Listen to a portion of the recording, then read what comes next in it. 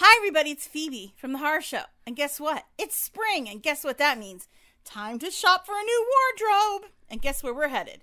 That's right, Subculture Corsets. We can shop online at subculturecorsets.com or stop in at the store in the Avenues Mall off of 95 in Jacksonville, Florida. When you place your order, tell me you heard about it on The Horror Show with Brian Keene and get 10% off your total order, whether you do it online or in the store. Make sure you stop in and tell them Phoebe sent you. And don't forget to get something really cute for the new season. Gonna see you soon. No comment! Sir, what about the ending to The Rising? Motherfucker! What part of no comment don't you understand? Do you understand this? This interview is over. No comment! The f***! Brian Keene was also unavailable for comment.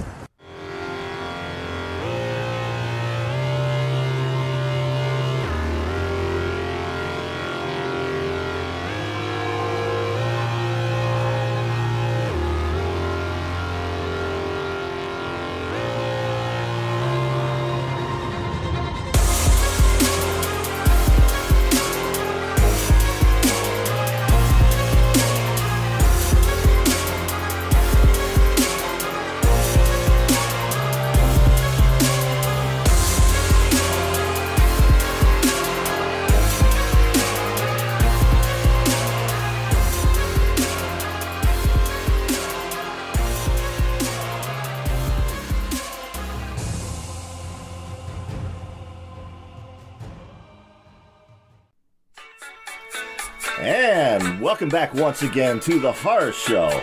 Brian Keene here with you Thursday night, 7 p.m. hour. We got a little bit of Earth, Wind, and Fire in honor of a returning co-host back in the studio with us once again, Phoebe. Hello! This is good music. Welcome back, Phoebe. Thank you. Of course, joining you here, Yes. like always, Dave and Mary. Hi. Hey, we were driving up today and we saw a guy walking along the highway with a hammer. Yeah, right down the road from you. And we're Wait, like, what? Like, Hammer right down the road. We're like, we saw a guy walking along the highway with a hammer, and we're like, oh, that's how pretty much every episode of Investigation Discovery starts. Pretty much. Yeah. So, Sledgehammer and a Here's big the question, truck. though. Was the man naked? no. He had shorts on. He had shorts on. Okay, well, that's an improvement to some of the people that we passed by. And it's like 35 degrees outside, so yeah. All right, well, hello to new listeners. If you're just joining us, this sort of chaos is usually what you can expect at the beginning of the show. It's all going to get worse. But yeah, we thank you for tuning in. The Horror Show is, of course, brought to you by the Project Entertainment Network. It's available for free on iTunes, Spotify, Stitcher, Google Play Music, and all other platforms. If you do happen to listen to us on iTunes, please consider stopping by our iTunes page and giving us a review. That would really help us out. This week, we have a huge show, just a monumental show. And not only because Phoebe is here with us, Dun, dun, dun, dun. and not only because Dave is out of the hospital, and not only because Mike Lombardo has apparently quit our show, which we'll get to in a little bit. No, we have Grady Hendrix. We have the one and only Paperbacks from Hell himself, Grady Hendrix. He's going to be on in the second half of the show to talk to Mary and guest co-host Stephen Kozeniewski. Oh, that's awesome. Before we get to that, though, we do have a lot of news to go over. One news item, speaking of Investigation Discovery, I don't know if you guys remember November 8th, 2016, a man of stone savagely attacked a quiet law office in rural New Jersey. Mary, you're from New Jersey. Do you remember that? I do not. Yeah, That sounds like par for the course. Yeah, no, it was a man of stone. 10 people were brutally mutilated and murdered. The killer was never caught. And thus the legend of the Franz Rock Monster was born. The Mudman by Rob Herrera is a fast-paced thriller laced with horror and dark humor. Inspired by Frankenstein, folklore, and media freak shows, The Mudman explores what it means to be human, the transformative power of grief, and the fine lines between fact and fiction, man and monster. Some fathers will do anything for their daughters, even raise the dead. The Mudman is born of mud and made for murder. The Mudman by Rob Herrera is available in both paperback and digital editions exclusively at Amazon. That's Rob, R-O-B, Herrera, E-R-R-E-R-A. This week's show is also brought to you. You like That was, how that was Yeah. smooth. That was smooth. yeah, I like that. I made that ad Mary seem was like thinking. a news story. I huh? was I'm thinking. looking at Mary yeah. thinking, I didn't hear that. I'm That a- was good. I'm That a- sounds like a I'm a good. crafty motherfucker. Take note, Sleep Mattress and Stamps.com. Papa's socks and Casper bed. I can do this to your ads as well. Smooth like butter. Do you remember when Hannibal Lecter ate that man on top of a Sleep Number bed? Well, yes, I do. Do you remember in Hellraiser when that those drops of blood ended up on that Sleep Number bed? You remember the story of Mary Shelley's Frankenstein? How at the end of that novel, the creature escapes alive, floating on a Sleep Number bed into the wilds of the Arctic? Well, its unnatural long life continued for another 200 years, and our story starts now, in 2018, when the monster is still alive. It saw its dreaded enemy, Victor Frankenstein, die, but there is one descendant still living, a woman this time, a scientist in Montana, and the monster has begun its journey toward her to finish its blood feud with the Frankenstein line. But that woman has her own story. Her name's Dr. Josephine Baker, and she is the world's greatest expert in nanotechnology. She's also the mother of a teenage son, a boy who was recently killed by a member of the Chicago police.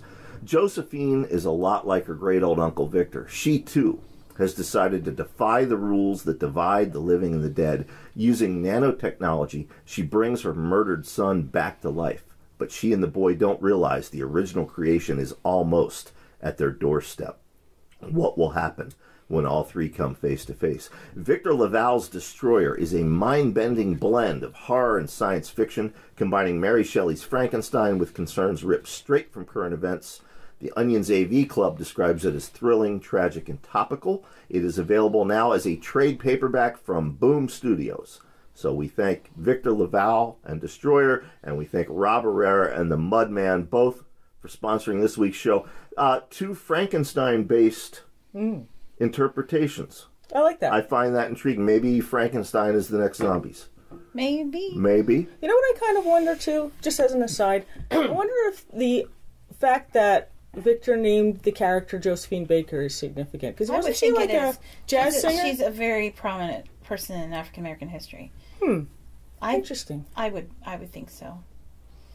Yeah. That's all I have, really. This is why I like having smart people on the show. Because that would, I've read Destroyer. You didn't notice I that? loved it. Oh. It never occurred to me. Oh, when you read it the first ad, I was like, oh wow. Yeah. Victor Laval's a smart guy. He is a smart Well, guy. he's way too smart for the show, and yet he wants to come on. And I he want to listens, meet him. I and he love sponsors his it. book. I'm such a Of course, you know, fangirl. Jack Haringa technically is too smart for the show as well, but you know, But we've Jack had likes us. our lowest rated episode ever, but Yes. we had him on. Actually, that's not true anymore. Oh, who is the new lowest rated The episode? lowest rated episode, actually, the last time I looked, 'cause I haven't looked lately, again, and this frustrates me because, and this is like technical, they switched the way that they do the statistics, so I have to kind of like do math to add them together because the old system and the new system don't work together. Mm-hmm. But according to my calculations last time, Stephen Kozeniewski is the lowest rated episode. Wait, which Stephen The Kozeniewski? first appearance. His very first Yes, appearance. Well, that right. was when nobody knew who he was. So like now. But he's been on the show since, like, That's because he didn't have the L. his back then. Homotophages appearance. Yeah, it's Kozeniewski. Yeah. But you know what? He'll work to bring that up. Don't Yes, he worry about will. Yes, he will. It's him and The power of the L. the Drew Williams. Drew Williams. Yes. Oh, he wants to be a guest during the telethon. If he's not bringing us ratings now, Drew, I'm sorry, we can't have you. Well, Drew could just bring a bag. I think guests should bring bags of money with them. Is that what it is? That okay? Yeah. all If he right. brings a bag of money with him, Sure. Well, Yeah. speaking of Hell, bags, speaking of bags of money, yeah, of course, you were not here last No, week. I was not. You were in the hospital, yeah. I was in the hospital, and now you need another bag of money to pay for all that. Well, let's talk about this because as you guys know, after 4 years of the show, I am rarely serious on this show. I like to have a good time. I like to have fun. I'm going to be serious right now. I've talked before about my health. We all know I have a shit heart that I was born with. I have many other problems. Most of my innards do not work correctly. I joke about it, but it's the truth. I have taken last year At one point, I was taking 22 different medications a day just to stay upright. So the other night, I'm going to make sure I gotta get the day right here because Friday night. It was a Saturday. It was the Friday night. 16th. Yeah. Well, into the 17th. It was 2:30 a.m. Approximately 2:30 a.m. on the 17th of March. St. Patrick's Day. So I had a migraine, which I've talked about on the show. I have migraines. I suffer from. I joke like saying, I'll say, "Oh yeah, I knew my migraine medication is a joke," but I really do have migraines, and they're awful. And if you don't have a migraine, if you've never had one, you do not understand how bad they can be. That's all I'm going to say. You don't get how much painful these are. So I had a migraine, so I go downstairs to get my medication. When I went downstairs, I got a glass of water, and I sat down on the couch. And then for the next 20 minutes, I had to try and figure out, and this is just my brain was not working correctly, that I need to go back to the living room to get my medication. Okay? The next thing I remember is an MRI machine. Yikes. 13 hours later. Wow. Now, what's that like to wake up in an MRI machine? Well, see, this is the thing. I knew what the MRI machine was because I'd been in one before. So I'm like, oh, I know what this is. Because basically what I was in was like in a fog for 13 hours. Like, I was kind of conscious, but not really. All I can describe it as is like I was occasionally aware that things were going on, but I don't know really what was going on. At one point, I remember being put into a wheelchair, and I'm like, I don't understand this. And occasionally I heard voices, and all I wanted to do was sleep. So I was just like, voices, leave me alone. So it was like being half asleep. It was. That's all I can describe. Apparently, according to Phoebe, who had to put up with this bullshit, what happened was, later we figured this out, my blood pressure shot up to near death levels. Like, it should have killed me. Wow. And it made me incoherent, and I was babbling and showing signs of dementia, or I don't know how to describe it. They would like tell me to raise my hand and I'd raise my leg, or just weird shit. Nothing was working right. Wow. And I was completely out of it. I have no memory of this. Apparently I was screaming from the pain from the migraine, which I have done before. I have been to the ER by my house on more than one occasion. Well, more than that, just once with you. But in the past, I've been to the ER probably 4 or 5 times in my life for pain from migraines, and they usually give me shots of stuff and send me on my merry way. She had taken me about 4 years ago for the worst experience I'd ever had with pain. At that point, this probably was worse. I have absolutely no memory of this whatsoever. I don't remember any pain. Like I said, I remember going downstairs and being very confused. And the next thing I remember is the MRI machine, and like, oh. It was just like, oh, okay, I'm getting an MRI. They apparently gave me a CAT scan. I have no memory of that whatsoever. They gave me all sorts of tests. They pumped me with all sorts of drugs. Like I was asking her later, like, did I have clothes on? Because I don't wear, I had like pajamas on. So I don't know, like apparently she got me dressed. I don't remember this. I don't remember going to the ER. I remember none of this. Which is a blessing. I guess. I have no memory of this. And I guess I was really obnoxious to the nurses, and I apologize to all of them because I have no memory of this at all. So, like I said, the basic thing is that my blood pressure shot up to super sky high, and this lasted for about a day, and they got it under control. And as I've not talked about this on the show, and I only a couple people know about this, but to understand my background on this and my past year with my health. You remember, if you guys remember, I talked about earlier this year, I went to Germany. I went to Oktoberfest. And before I went to Oktoberfest, my doctor prescribed me a bunch of new medication. Well, I went to Oktoberfest, and the first night I was there, 3 o'clock in the morning, I passed out in the bathroom and hit my head on the toilet. And the reason why is because I was taking too much medication, and it was new medication. So I got really, really sick when I was in Europe. And that started my doctor changing my medication approximately 8 times in 6 months. Now, for those who take a lot of medication, like I said, at one point I was taking 22 different medications. This fucks you over hardcore. And the doctors typically don't listen to you when you tell them things. Like, I kept telling the doctor I was dizzy. You'd think that would be something they'd want to pay attention to. No. Because I literally go to the doctor at one point, and they say to me, wow, I'm amazed you can stand up. That's what you want to hear. You think that phrase was going to be followed? Maybe we should fix this? Right. They send me on my merry way. I go out to the parking lot to go to my car. I experienced what I called a gray out, where my vision went gray, and I saw nothing but the slightest shapes before my eyes. Oh, that's scary. Oh, yeah. Yes. Yikes. Yes. Yeah. So, basically between October and January, I passed out several times, usually in my own home. Twice in the morning when Phoebe was home, I fell down the stairs. And then the one day I got up and was going to go to the couch and then fell down again. And this was just an ongoing thing, and it was just because I was having really bad reactions to all sorts of medication. And the other thing to know about me, and again, this is something that Brian and Mary know, and my friend Della know, and obviously Phoebe knows, I have shit kidneys. Well, I'm more optimistic. Well, we don't know anything for sure. You do know, because just let me talk. I'm being honest today. My kidney function is about 60-70% of what a normal human's kidney function is. Now, they seem to think that they can keep it at this level, but who knows?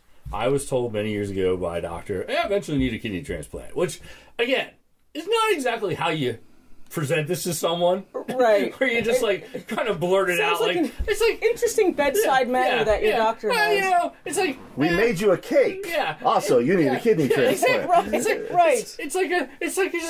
not a big deal. You know, it's just a kidney. It's a fun activity for the afternoon. You know, it's like, yeah. So who knows? But so I have that to worry about, and so you know, I'm on all new, not new medication, but a new set of medication, which somebody in the chain has already fucked up one, because they lost the medication. CVS. Well, we don't know for sure, but that's my guess. CVS won't be sponsoring us. I don't care. Yeah. Hey, folks, are you tired of pharmacists who give you your medication on time? Go to Rite Aid. Yeah. And here's the thing. I am very fortunate to have medical insurance because I live in the state of Maryland, which is not Russia, unlike Pennsylvania and many other states in America.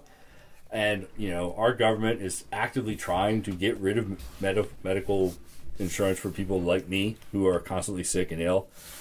So, you know, I'm very lucky, because otherwise I'd probably have, you know, a $250,000 hospital bill right now. Because I was in the hospital for how many days? 4? Saturday, Sunday, Monday. Wait, Saturday, Sunday. Yeah, you were in for 4 days. Yeah. What's the total for something like that? We haven't seen the bill yet. We haven't seen the bill yet. Guesstimate.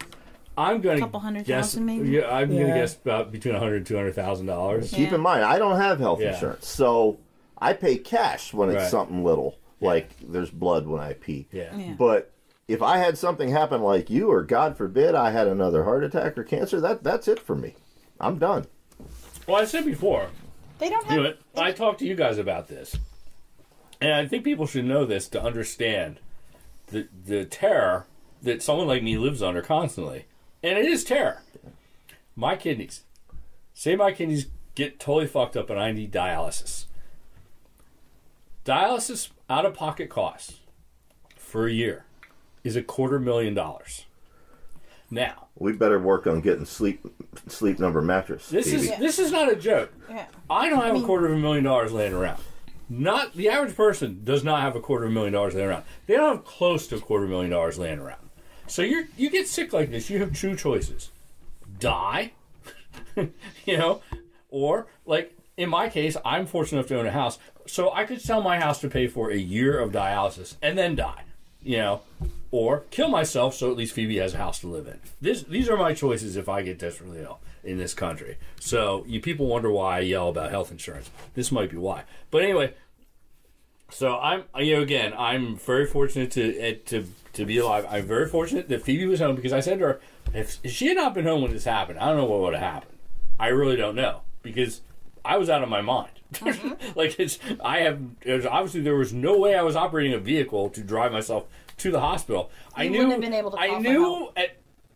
When this started that something was wrong with me, but I couldn't articulate it. So, like I said, I knew when I was downstairs, I couldn't figure out that I had to walk from the kitchen to the living room, which I said took me 20 minutes to figure out to do this, to get my medicine.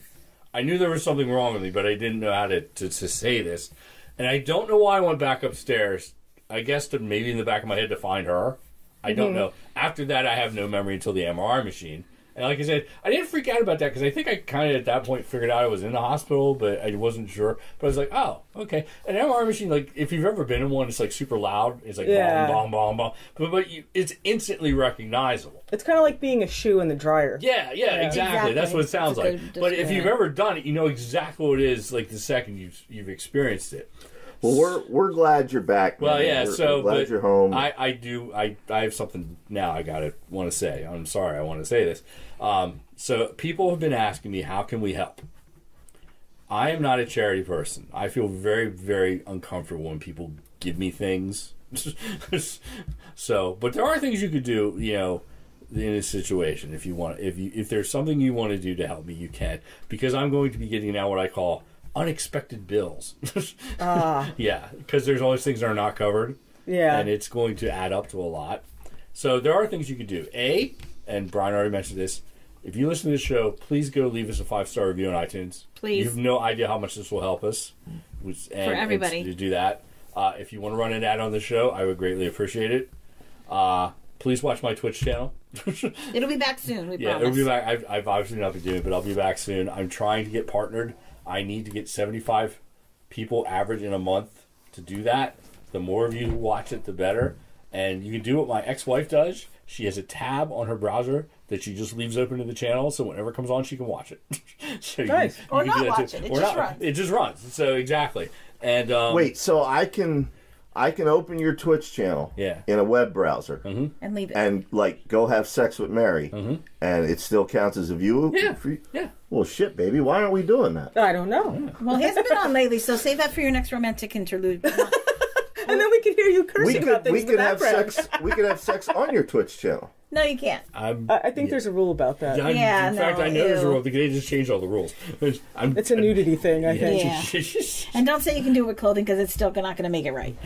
Yeah, that's we could. I'm sure you can, ingenious. but we don't want to see this. We're pretty creative. No. Good. It's a private thing. Again, they have there's a whole YouPorn thing you guys could take over. Can we make money off of that? I don't know. You might be able to. Ain't nobody paying money to see my pasty white middle-aged ass. Yeah, guys are screwing gyrating, making money on the porn channel. All right. Anyway, so there's that. The other thing is again, I mentioned this before. If you have Amazon Prime, which 150 million people do in the United States apparently, there's a thing called Twitch Prime that is a free Twitch subscription you can get. I would greatly appreciate that if using the channel. Again, these are things you can do that cost no money. Yep. You know, it costs you no money to do that, to use that on my channel, and I get the money from that. And again, you can subscribe to my channel if you want to. You know, and also by the time you hear this, I'm gonna have it set up on my channel that you can leave me tips through PayPal, which it's because people have asked me, can I just give you some money? If you find it entertaining. Yeah, but I know. I just don't want people. Somebody was like, do you want to set up a GoFundMe? I'm like, no, because first of all, I'm saving that for a complete disaster medical thing, which could happen at any time. Some other organ inside my body could explode. But anyway, if you want to help, those are ways you can help and listen to our show here, which you're obviously doing right now. And thank you, everybody, for reaching out to me on Twitter and on Facebook and on Instagram and being so nice. When I was in the hospital, it's really appreciated. Being in the hospital is as boring as fuck. There's absolutely nothing to do, and you should have listened to the show. Turn the nurses onto it. Here's the thing. I hear this show. I record it. I don't listen to the show after I edit it. You should have listened to Necrocasticon. I I don't. Should listen to Three Guys with Beards. I was already in the hospital. I didn't need to be in the You should have listened to Ink Stains. That would have been relaxing, good for the blood Healing. pressure. It would have been very healing. That would have been true. Well, there was tantric listening. I should have probably played that for that nurse that was yelling at me. The one that was, at least she had, big boobs or something. But so that. But other than that, Why were you looking at her boobs? Don't look at big boobs. They get you in trouble. I'd look at yours. You're telling him don't look at big boobs? Yeah. I know, pot kettle. What can I say? Pot kettle. Anyway, let's divert from my boobs. Yes, welcome home, Dave and Phoebe. Welcome back to you. Yeah, it's been a long time. Speaking of helping people, a couple things I want to go over before we get to the news. Dave, you missed this. You weren't here. Camelot Books have partnered with us. They're raising money for Scares That Care.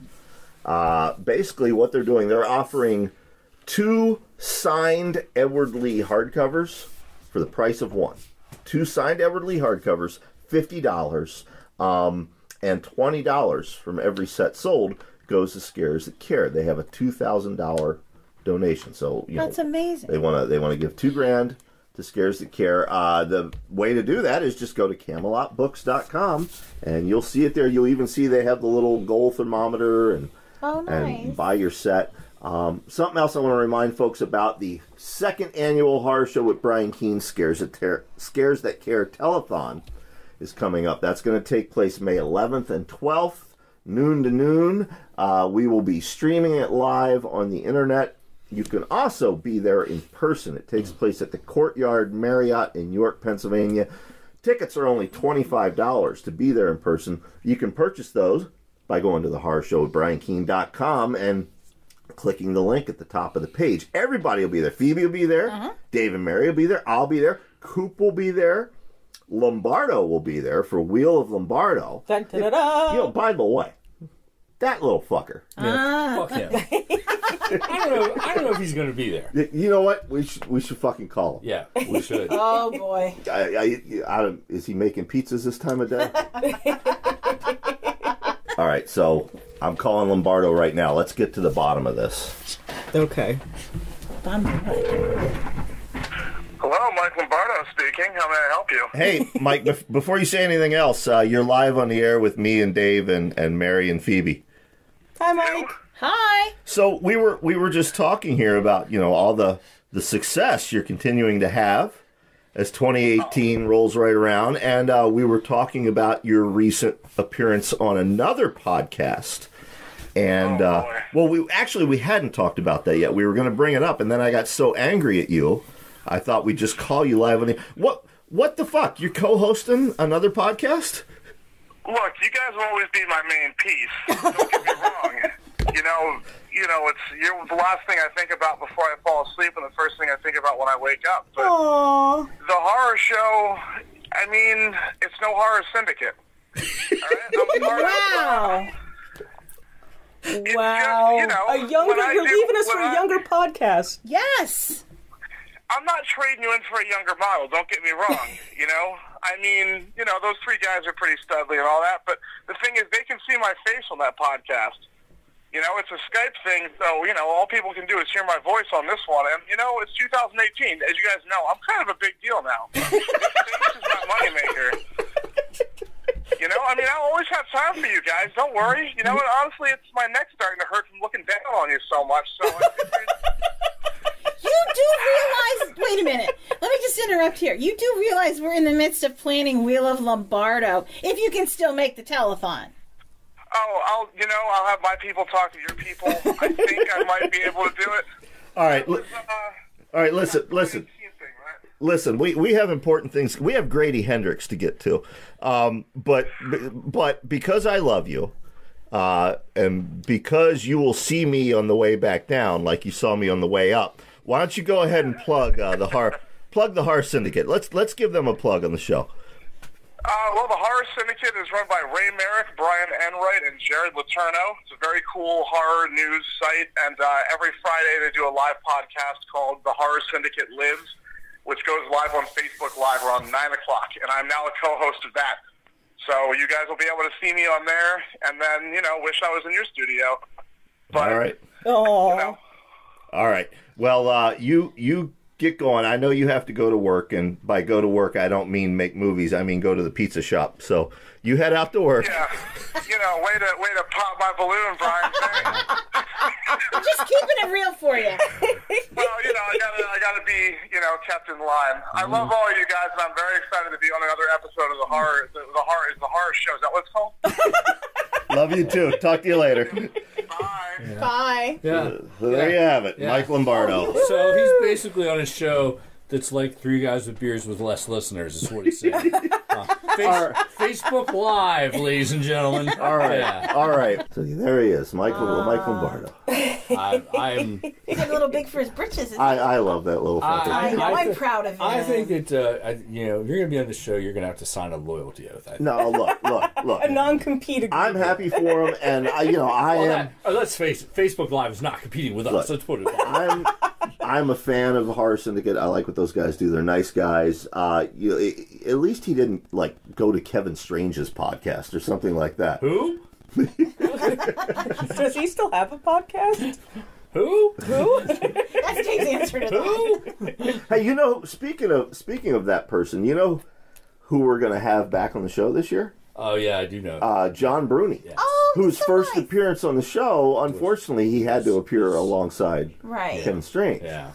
John will be back solo Nice. next month, I believe. Yep. Actually. Oh, Next really? So maybe we'll talk to him about that. So, all right, let's get to the news, and then we got to get to Grady Hendrix. The news. Last week, Mary, Yes. you and I talked about David J. Schow's new collection, which is out now from Subterranean Press in hardcover and ebook.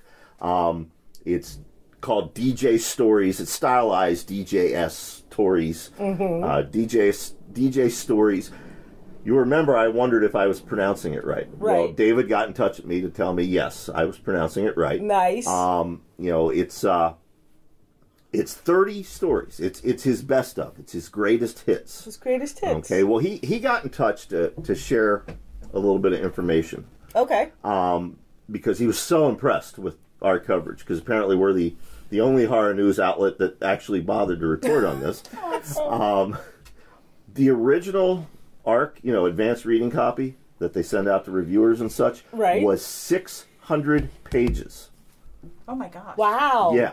Now, what Subterranean Press did, they increased the trim size, so the final book tops out at like 520 pages. Okay, but what that means is the advanced reading copy is now an item of rare value. Right. I do not have an advanced reading copy. I would just point that out to you, Bill Schaefer at Subterranean Press, and you, David. How dare you? Just laying it out there. So if one lucky listener out there wants to hook me up with an advanced reading copy of DJ Stories, that'd be awesome. David also had this to say regarding choosing a book title that will guarantee Google search engine superiority. He says, long after his collection I was signed, sealed, delivered, sold out, and declared out of print, he abruptly remembered that Frank Herbert had used the same title for a collection of his short stories. 13 in all, just like David's book, but it was published in 1985. He says, I hate it when that happens. Too many books, films, and stories already have the same title these days. So often, it seems, that we have simply run out of good titles, a situation I always sought to redress, except that he didn't. Let's take a look at some of his other book titles. Oh no. Seeing Red was also the title of a 1984 Roger Omerud novel and has been repurposed a staggering amount of times since 1990. Lost Angels? Even worse. It was also the title of a 1989 Hugh Hudson film. Black Leather Required? Yep. Bingo! Google superiority at last, right? No. Well, you'd have to parse through all the bondage sites, but yeah. I was just going to say. Crypt Orchids? Not bad if you could get past all the spay and neuter veterinary clinics advertising. Really? Yep. You know, and of course, coming back to a fall from titular grace he had not suspected, even though he tried to make some of the contents deeply relevant to the title. David says, after that, the concept of Google superiority came foremost in the consideration of any book title. Zombie Jam, Havoc Swims Jaded, Internecine, Upgunned, A Little Aqua Book of Creature Tales, DJ Sturbia, and of course DJ Stories. He says, all new authors out there listening, take this advice from the Grandmaster of Splatterpunks. Your title must place first or close in a Google search. And David J. Schow recommends this discipline unhesitatingly. Nice. End of quote. That's good. That's true. Little wisdom there from the master. Although you're still going to use Mary Kills People for something, I don't care. I may. You must use that. A collection of hitchhiker fiction. Yes. All right. Other news. If any of our listeners read my End of the Road columns, which were published on Cemetery Dance's website and are actually going to be collected and published in hardcover by Cemetery Dance next month, the book will also be called End of the Road, and it will completely fail at Google superiority. I don't know, you'd be surprised how often your stuff comes up at the top anyway. Really? Yeah. Well, that's because I'm on top, baby. I'm a top. That's where I like you. You'll remember in End of the Road. Phoebe suddenly remembers why she doesn't come to the show anymore. Well, had Mary and I been here a couple weeks ago, Oh, Yeah. right. a whole discussion wouldn't have with the happened. swinging balls situation there. It would have still happened. I would have said Google it. Just Google it. We don't need to discuss it. WebMD. The low-hanging fruit. No. You never look at WebMD. WebMD, no matter WebMD what you will look convince up, you that you have, you're going to die. Yeah, You're like, that you're dying. I got a paper cut. Well, time to chop your arm off. Yes. This is A paper cut could be a symptom of, Ebola. Of brain damage. All right. We're not talking about his balls again, right? No. We can if you want me to. No. Well, in End of the Road, when I wrote that column on my balls... That's the special my chat fault. book. Is that a special limited edition? How does that work? No, in End of the Road, I did an essay on Burbank, California's Horror Row. It's a whole stretch, Magnolia Boulevard or Street, Magnolia something. It's populated by stores like Dark Delicacies, Blast from the Past, Bearded Ladies Museum, Creature Features, many others. Well, some sad news. Creatures Features have announced that they are, in fact, leaving Burbank. They said, quote, our lease is up and the new rent is, shall we say, prohibitive. They point out to customers that what they're going to do for the moment, temporarily, is they're going to move all of their stock to their Pasadena area warehouse, which I've been told is like something out of Raiders of the Lost Ark or X-Files. They do plan on still doing public events. As they point out, they've done events in the past at ArcLight Hollywood, El Capitan, the Vista Theater, Disney Studio Lot, Rick Baker's Makeup Effects Shop, and many other places. They have, some events lined up, some which will take place on Magnolia, so they'll still have a presence there. And, they point out this is their 25th anniversary. Right. Coming up, so they're not out of business. They're leaving Burbank for the time being. Right. So they encourage folks to subscribe to their newsletter. I encourage you to do that as well. Great store. You know what I like about them? You could get any horror movie soundtrack ever. Oh, there. really? Oh, yeah. Nice. Like The Blob, Carpenter's The Thing, cool. They Live, El Topo. I got the El Topo soundtrack Oh, look at there. the shoes. I want to see this movie just to see the shoes. That's all I know about this movie. We should have a show where we live screen El Topo. Last year, we did an episode where Dave, myself, Coop, and Lombardo watched the pilot of Fuller House. I feel we should do a repeat where Phoebe, Mary, and Dungeon Master watch El Topo. First of all, Child Protective Services is going to come over to your house and take your kid away from you if you make him sit through that crap. I don't what's Girlfriend Protective Services should come and rescue me. I like Girlfriend Protective Services. Yeah. Second of all, Phoebe's going to punch you in the throat if you make her sit through that movie. I think just to the Valley of the Shoes. We should watch it just to the Valley of the Shoes, which is what, like 20 minutes in or something? Hell, not even that long. Yeah. I don't because even know by what that this movie point, is about. your brain just goes. It's not about anything. That's It's just not about It's just anything. weirdness for weirdness. It's about sake. everything. It's like if you have a Don't listen to fever these two and you're dreaming heretics. and you're on acid all at the same time, and People like this movie? It's about being a man and and guilt and redemption. he's Is making what this it's up. No, It's I'm not not. about anything. That's what it's about. Where does it say that? I'm going to look this up. It says it when you watch the movie. All right. No, because for the first 20 minutes nobody says anything at all. It's just a guy and a naked kid on a horse Isn't that illegal? with no name. Isn't that illegal? Well, it was the 60s. Elf- It's not like he's doing things to the horse Oh, it's or from the kid. 60s? For Well, that. that's why it's like a... Oh, it's so weird. It's so weird. All right. You know what's not weird? It is the rush of cinema. See, I It is don't the even want to go on with the B-52s news of cinema. because now Phoebe has her phone out and she's going down the Alejandro just wanna Jodorowsky. I just want to read how it's described. The first word, El Topo, English, The Mole, is a 1970 Mexican acid western film. Yeah. Yeah. Oh my God! Why? I wish you Phoebe, could see her face. this is folks. radio. You have to tell wait. people what you read. This You is can't ridiculous. just stare at your phone. Characterized by its bizarre characters and occurrences, use of maimed and dwarfed performers, and heavy doses of Christian symbolism and Eastern philosophy. Yeah. It is about enlightenment. So, yeah, see? Oh, but I don't know what I'm talking about. I thought you were just making shit up. I never make shit up. Yeah, you do. I always have a plan. I never bullshit. I don't want to see this. I don't care. Okay. You know what you do care about? What do I You care know what you want to read? More Victor Laval. More Victor Laval. Yeah. You also want to read New Fears, the anthology series edited by Mark Morris. Now, Mary, Yes. you're an author. Thank you. How many times a year do we hear our peers saying, you know what they don't make anymore and they should? Non-themed horror anthologies. Dave, you're a reader. How many times a year Yes. do you hear other readers complain, you know what they don't make anymore? Non-themed horror anthology. Everything has to have a theme now. Okay, so Mark Morris makes y'all a non-themed horror anthology series. New Fears came out from Titan. New Fears 2 will be out this September. By the way, disclaimer, I am in the first volume of New Fears.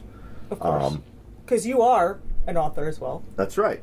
Okay, but Titan have informed Mark that despite the brilliant reviews that New Fears got, it has not yet sold enough copies for them to justify continuing the series. Oh, no. Oh, really? So unless it sells well, you know, there's not going to be any more New Fears. Like I said, New Fears 2 will still come out in September. Right. Okay? But, you know, there won't be anything after that. Okay? There certainly won't be a New Fears 3. However, Titan have also told Mark if the books eventually earn out, they will consider commissioning future volumes. So, how do we unfuck this situation? Read the book. Buy the book. Well, buy the books. Well, yes, of course. They That's don't what- read them. Then they Well, go to, you know, they pull a Jeff Burke and read the shit for free online. No, Titan needs to see sales. Well, I just assumed you would buy the book, not steal it or do something illegal. Buy the book and read it. Because Phoebe I don't think thinks that well of way. you, audience. Am I wrong? and you, Jeff Burke. I love to. You know, if you don't get the reference, go to the horror show at BrianKeene.com. Click Show Archives. Scroll down to our first year's worth of shows and listen to the episode with Jeff Burke where he and I debate for 20 minutes the ethics of ebook piracy. Yeah, it's actually a very... I think we both made each other really see the other side's viewpoint. I don't know Good. that anything was resolved. Because there's something incredibly sexy about pirates, except when they're stealing money from you. I would be interested for you both to have that discussion again now, 3 years later. I would like Yes, to. yes. In fact, I was talking to Jeff last week. I was wondering if he was going to be out this way this Yeah. year. He's not. However, I think, Mary, there was some discussion from Rose. They really want you at BizarroCon. So if Yes, you actually, Rose emailed me yesterday. I have to email her okay, back. well, there. If you're attending BizarroCon, I'll go this year. And while Mary's teaching a workshop, Jeff and I'll go sit in the heated pool with the recording equipment. Oh, nobody wants uh, me at BizarroCon or any other con. Or... Because I'll tell you why. Because you won't let me take the recording equipment into the heated pool. You'll holler at me. Well, yeah. I can't imagine why you can't take the recording equipment into a pool. You can take this one. Isn't this? No, it's not waterproof. We need more advertising dollars to get waterproof. Yeah. Waterproof sound. Look, here's what we do, okay? Then we'll film all of our things We from get hot Victor tubs. Laval to buy a month's worth of ads for the sequel to Destroyer. And that buys us a new portable recorder. No, it doesn't. Could it buy us a hot tub? I think No, we it should get our own doesn't. hot No. tub. All right. Seriously, whether you're a writer, whether you're a reader, Yeah, you gotta buy if the you book. want the old school, traditional, non-themed horror anthology, it's there. All you got to do is buy it. New Fears and New Fears 2, edited by Mark Morris. End of story. And it's a collection of just really good, scary stories. Yeah, just great fucking horror stories. Right. By That's different awesome. writers, very diverse lineup of writers. Cool. Plus me, It sounds awesome. All right, 2 more news stories. One's good, one's bad. Which one do we want first? Bad. I'm always Bad? for bad news yeah. first. Yeah. I like the All way right. you did that Yeah. last week. The utter destruction of the comic book industry continues. Diane Nelson, whose leadership as president of DC Entertainment and president of Warner Brothers Consumer Products has instituted many of the positive changes Yeah, at I the like her. company over the last. You do like her. I do like her. She got you a gig writing Wonder Woman. Right. And she sent me a Christmas card, which I thought And was she very sent sweet. you a Christmas card. Unfortunately, while she may have been your biggest champion at DC Comics, she's no longer with DC Comics. makes me doubly She sad. is taking an immediate leave of absence, according to the Hollywood Reporter. Actually, it's not immediate. It starts April 2nd. So it starts 2 days after this show airs. Right. The leave of absence has no end date. It includes the terminology "spend more time with the family," which, in the cases of most CEOs, means that it's a final leave of absence. Like the person does not usually come. They're back. not coming back. Yeah. Oh. It was announced in a company email from Warner Brothers head Kevin Tushihara, whose name I always mispronounce, which is why DC won't hire me to write any more comic books. Is that the reason? I kind of think there Well, might be a few others. There might be a few Just others. saying. Dan Didio, Jim Lee will continue to run DC Entertainment. You thought I was going to say they were the other reasons, but no, they will continue to run DC Entertainment. I have no complaints about Diane Nelson. She's nice. She was very nice to me. She was very nice to you. She did. She sent us both Christmas cards. I'm sure even the janitor got a Christmas card. But Hey, I'm special, damn you it. know who did not get a Christmas card was Keith Giffen, Aw. who said, and I quote, "How the hell did you two get Christmas cards? I didn't get one." So, all right, that's the bad news story. Now the good news story. Okay. Wayne Allen Sallee. He is now owned by NBC Universal. I didn't think you could buy and sell people anymore I in don't this know who that country. is. Well, Wayne Allen Sallee, he's one of the bright stars of Splatterpunk's second wave. He is a major, Quite a funny man. majorly influential author on myself, on Jesus, I suspect on Nick Mamatas, Well, that's exciting. on many then, others. Right? But he is now owned by NBC Universal. He has made the switch from author to actor. Oh, And he is really? he is appearing in 4 episodes of Chicago Med as a transplant patient. Now, I've never watched Chicago Med. No. Phoebe, you like to watch bad television. Have you ever watched Chicago Med? No. No? So it might be good television then. It's a medical drama. Yeah. It's been on for a while, hasn't That's it? not with the new guy with the spiky hair? I don't know. Wayne does not have spiky hair. No. I mean the doctor guy. If it's the show I'm thinking of, and Is I he could be cute? totally... They're He's always not really cute. my type. I mean, No. he's all right looking. I mean, he's pleasant looking, Okay. aesthetically pleasing, but he's not really my type. I don't know. Good I save, SanGiovanni. I don't. I've never seen the show. No, well, we'll all have to tune in because Yeah, we got to support the man. yeah, like I said, Wayne's going to be in 4 episodes. Now, unfortunately, I know a whole bunch more details, but can't reveal them here on the show, of course, because, as I said, Wayne is now owned by NBC Universal, and we don't want them suing us or him or Right. anybody else. But still, very, very cool break for him. That's awesome. That's really very cool. cool. Yeah.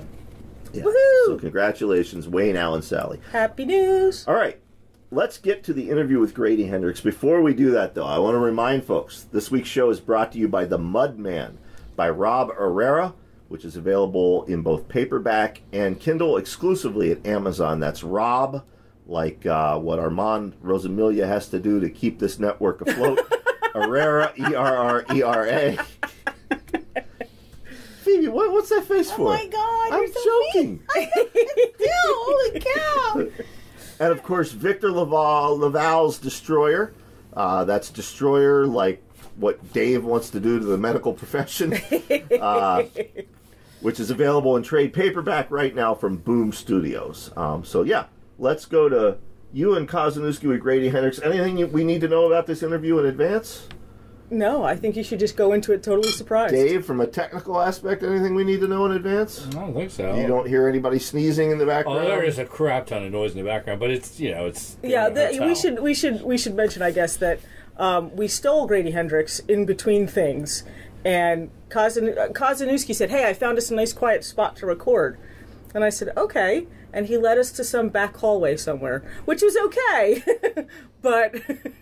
It was a back hallway. I want to... Kozeniewski's technical prowess is not it was a back hallway by the bathroom. I want to reiterate to young Master Kozeniewski. Now, Rose O'Keefe and Grady Hendrix were guests who I have been wanting to get on this show. And I had pages and pages and pages of questions. Insightful, deep questions I would have asked. And Kozeniewski just goes and snipes them both when I'm not around. Mm-hmm.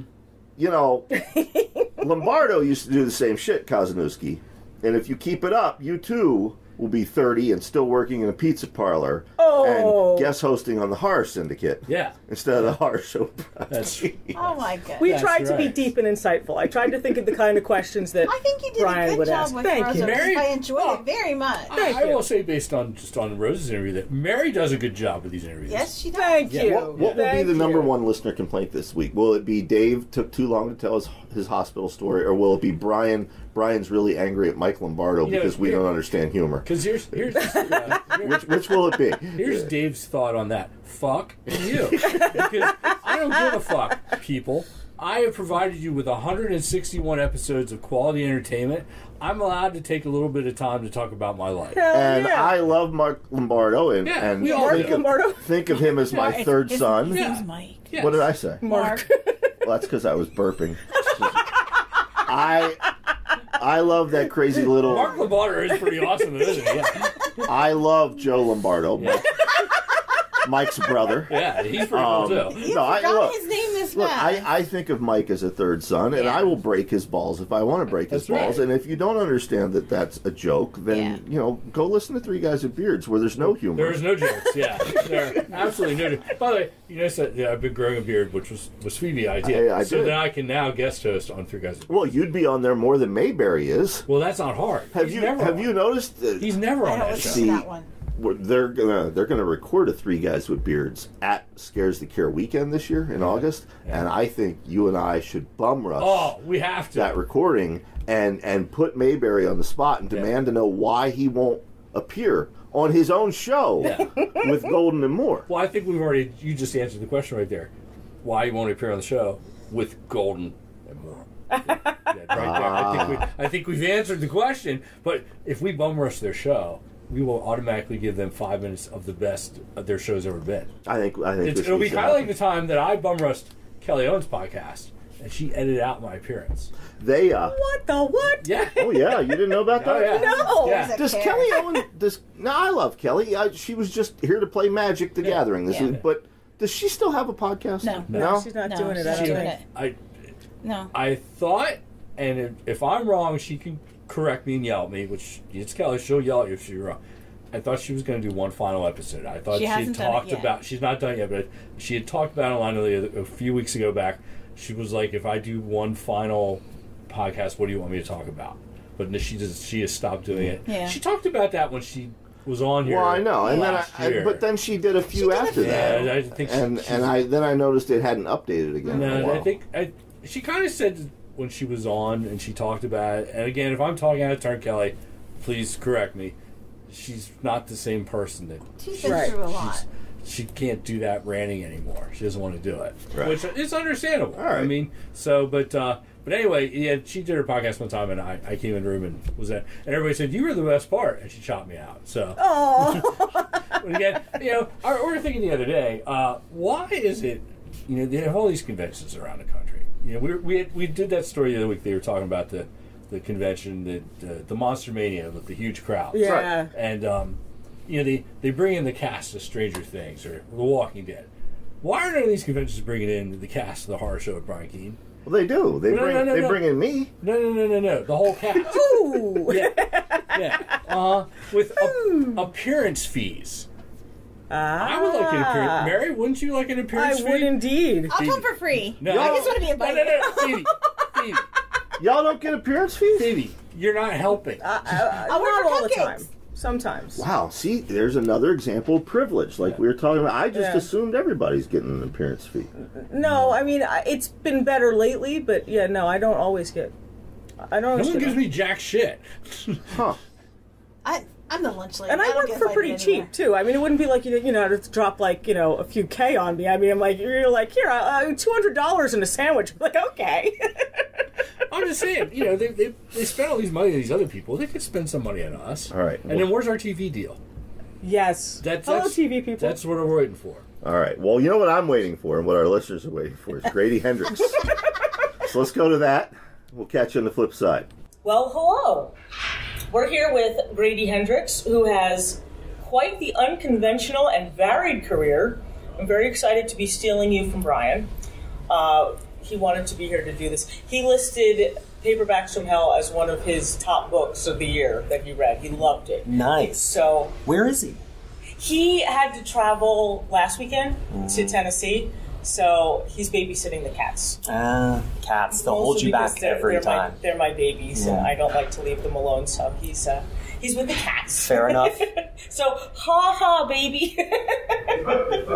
So Grady has quite the awesome career. We were talking about it in the hotel actually before.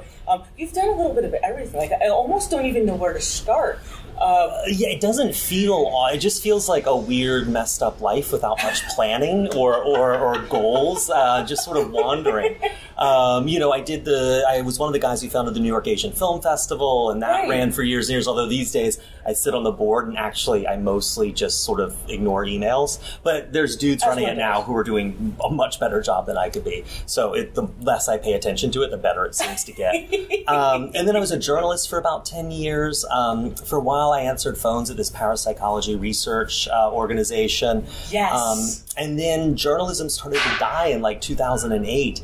And I decided to double down on being stupid and started writing fiction more. And that's where I am these days. And do these other jobs, do they impact, you think, what you write, how you write? I think not in a way I'm conscious of, but they have to. They must, right? Yeah. I mean, and like working with the ASPR, the American Society for Psychical Research. That's what I wanted to ask you about. Yes, was really amazing, and that had this real impact, on my life. I mean, it made me a much nicer person. I just answered a Craigslist ad. They needed someone to answer phones at a nonprofit, and so I went and I needed work. And my wife and I had been living in Hong Kong for a little bit, and we had just moved back to the States, and you need a job. And so, and she was like well on the way in her career, and I was like, I don't know what I'm doing. And so I answered this ad, and I went in. It was the ASPR, which had been founded in like 1885 by William James to investigate spiritualists mostly. Okay. At the time, I was they had this big brownstone across from the Dakota, and where John Lennon got shot. One has nothing to do with the other.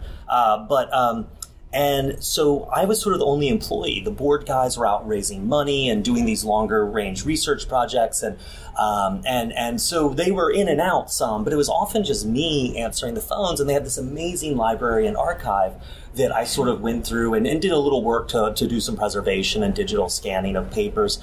But it was really fascinating. My boss was this woman, incredibly smart woman, who really to this day I don't know why she's not like running the country or something, and is at the ASPR. But on the first day, she said to me, you're going to get a lot of calls. Like, we're listed in all the phone books because it's 1999. Phone books were still around. Right. And she said a lot of people are going to call here and tell you they've had some experience. And she said, you can't validate what they're telling you. They might be crazy. They might be off their meds. They might be drunk. They might be messing with you. They might be deluded. You don't know. And she said at the same time, you can't invalidate them because these are people having some experience. You don't know them. Maybe there are ghosts. Who knows? Like, what do you think? You're so smart. So not validate, not invalidate. And so mostly what I did was listen. And a lot of people really did want to talk to someone who would, and then talk about these experiences, someone who was just listening and not judging. And it was fascinating. It was really sort of a really kind of humbling experience. And it was interesting to be working in the archives because a little bit, because a lot of things that people were reporting in like the 19th century were very, very similar to what people were talking about now on the phone. And so what I realized was like, I don't know, man. I don't know if any of this stuff is real or not real, and I think that's the least interesting aspect of it. But to me, this is a real, seeing a ghost, having some kind of experience like that seems outside of what we consider reality and everyday life. It's a really common human experience, you know, and that was something that the SPR, sort of the branch we split off from in the 19th century, discovered when they did their first sort of giant census of what they called apparitions, which were asking people what their experiences were, is that these experiences, they're really common. They're not a sign you're insane. I mean, you may be insane, but this isn't a sign of that. Right. They're not a sign that you're delusional. You may be delusional, but this doesn't necessarily. It seems to be a very human experience. And so to be dismissive about it, or, you know, someone's going through something and this is how they're processing it. If you say to them, well, ghosts aren't real, like, you're being an asshole. This is the context they're experiencing it in. And it's often a really profound experience to people. So it really did a lot to turn a 28-year-old asshole into sort of a less judgmental jerk. Sort of a more sensitive. Well, we know somebody, Brian and I, who used to work with UFO researchers, people interviewing abductees, and she basically said the same thing. She says, I don't know what happened to these people, but clearly a real thing happened to them. Sure. I imagine it's probably the same kind of feeling, right? Absolutely. I mean, you know, when I was 9, I thought I saw a ghost, and now I know exactly. I mean, it was the way the street light hit this thing. But at the time, at 9, I processed it like I was seeing a ghost, someone who wasn't there. And it was really profound and unsettling. And I'm kind of, I think it's great I had that experience. I know what that feels like. So I just think this is just, I think, you know, I do this show, I'm doing it today at 6 actually, called Summerland Lost. That's sort of the story of spiritualism in America, because it crossed over with the labor movement, with the suffragette movement, the abolition movement, and it was sort of the first time women were able to hold jobs that weren't piecework and in sweatshops. And so I tell the story of the Fox sisters, who were these two basically hillbillies from upstate New York, teenage girls, who wound up being two of the most famous women in the world and then died on the streets. And it's this amazing story, and the least interesting part of that story is whether it was real or they were faking it. You know, that is the least interesting part. I mean, you know, the first woman decorated in combat was a spiritualist chaplain. The first female stockbrokers were spiritualist mediums. Whether they were con artists or not, and many of them were con artists, who cares, man? This is fascinating. I don't talk about it in the show, and the cons some of them did pull were fascinating. I mean, there was one woman who was backed by a dude financially, and she established a health club in Manhattan in the 1880s or 90s, I think. And, you know, Turkish baths and like a club room where rich men could sit around. They got massages. Everyone in that club was a spy for her. And they would funnel back information that she would use to get into these rich families and stun them with things there was no way she could possibly know.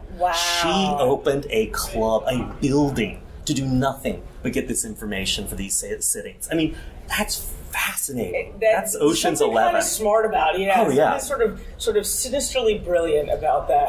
It's one of the things I say in the show. But when spiritualism hit, this was an unleashing of talent the world had never seen. I mean, people who had been relegated, your job is to sit home and have babies, suddenly were like, well, actually, I can write French with my right hand, English backwards with my left hand, speak Latin at the same time, all while pretending to be delivering and synthesizing information I'm getting from a cold reading on someone sitting across from me. Wow. So it's like the only way they could show their natural talents was by showing a somewhat supernatural talent. Well, what other outlet was there? I mean, some could become writers and you could become an activist, but there were a lot of limits to that. And if you wanted cash, this was where you went, you know? That is fascinating. I wish we could stick around to hear it. That's really awesome. If we wanted to see your show, or if someone in the audience wanted to see your show, how would they? So basically, GradyHendrix.com is my site, and on the event page, I sort of keep everything that's coming up, and I'm doing Summerland Lost now. I'm doing it in New Orleans later on. The dates are on there. And I'm doing it in, I think, in Tennessee, in Chattanooga. So I do this all, and I do the Paperbacks from Hell live show a lot. So it's all on the event page there, and I keep it updated as best as I can. That's awesome. So anyways, that was a really long monologue answer to your question. No, but see, I've been curious about that, because that was one of the first things that shows up, in your bio, and I wonder if that would have a profound effect on how you feel about things spiritually. I mean, whether it's true or not, the idea that so many people over such a large span of time are reporting similar things without even knowing each other, there's got to be at least something that says, whatever it is, there's something bigger out there. Well, I mean, that's possible. Like, I'm not gonna, who knows? Like, within the context of my life, okay. But what's interesting to me is people really do crave some kind of connection with something bigger than themselves. Yes. And I think, people want an outlet like that. For some people it's church, for some people it's hospice work or volunteer work, for some people it's belief in the supernatural, but people really want to feel connected to something bigger than they are. Right. And it's a really profound belief, and I don't mean to rant, but I really do feel like we kind of neglect that at our peril. I agree. I just think, I mean, look, I think science is amazing and rationality, and I think sometimes the skeptic societies bend over a little backwards to be the smartest guy in the room, and they wind up looking like twits. But I do think, there are places where people get exploited and all that stuff. Right. If there's a good thing out there, someone will find a way to use it to exploit people anyway. Exactly. Yeah. But to me, it's also to deny that this is a part of human kind of experience, and what people want is also to not serve folks well. Yeah, I agree. It's interesting. I mean, it's like you see it in fandom a lot. I mean, I love going to New York Comic-Con and stuff, because you're in a room full of people who, there are people trying to make money, and there's people who've got their hustles and they make stuff and sell it. For the most part, people are just there because they genuinely love something, and they love it so much they're willing to look like a jackass in public, over it, and that's really profound, and they really feel connected to these fictional worlds and these fictional characters, and I hear them. I've had imaginary friends who've gotten me through very rough patches in my life, and I think it's kind of that's fine. That's great. It's almost like a new mythology that people are creating. Like, superheroes are almost like the new gods on Olympus, Yeah, exactly. And it's not just superheroes. You'll see people who are really into one particular Pokemon or one particular Sailor Moon character, and they really they project a lot onto that. And for them, it's a really important thing. And for me, I feel the same way. Look, people with their pets. Your pet's personality is not what you think it is. It's something that you and your pet have created together, this sort of third personality. And that's really profound. I mean, I've had pets. It's really a profound experience to feel sort of connected to this other thing that kind of would eat you if you just held still for long enough. You're right, though. Although they do say dogs would last longer than cats. I'm a cat person. Yeah, dogs, But they said that dogs, out of respect for you, would probably go about a week longer than cats. Cats would eat you a few days after you die. I was just talking to someone whose uncle's second wife died and got eaten by her cats. Cats are okay, well, it's over and done with. We're good. Yeah. You'd want this for me, I'm sure. You're just letting all this go to waste. It's so delicious. Right. This is not how nature is meant to be. But in addition to working for the ASPR. The ASPR. Yeah. You also did a lot of journalism. You wrote for Playboy. Yeah. Right? You wrote for New York Post. It's pretty impressive places. You were a film critic for the New York Sun. Yeah. And you did some young adult stuff. The Magnolia League? Yeah, that was my best friend from high school, Katie Crouch. She was actually my first girlfriend for 6 weeks, and then she dumped me. Oh, the one that got away. I know. But we've known each other almost all our lives. And she had a big literary fiction career. She was doing some YA, and this Magnolia League books were set near where we grew up. And she got pregnant with her kid and was really worried about hitting her deadlines. And so she asked if I wanted to come in and write them with her. And we had a blast doing it. I feel like YA is a really weird area to write in. It's the only books that aren't written by the people who read them. Yes, I know what you mean. Yeah, like women are big readers of romance. Mostly, romance are written by women. African American sort of urban fiction, like mostly those are African American writers. YA is adults writing for kids, and it's a very complicated minefield to navigate.